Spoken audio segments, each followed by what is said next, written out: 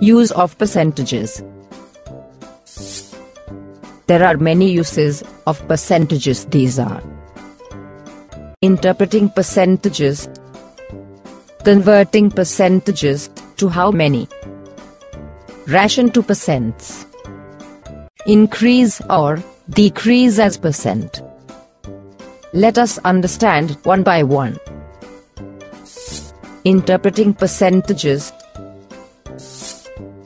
With day-to-day, we use statements in which percentages word is used.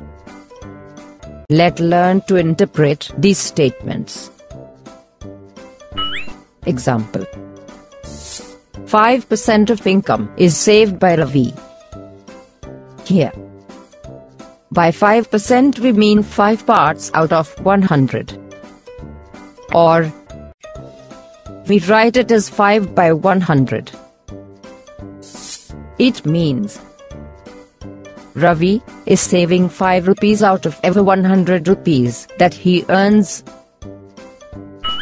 Another example: 20% Meera's dresses are blue in color.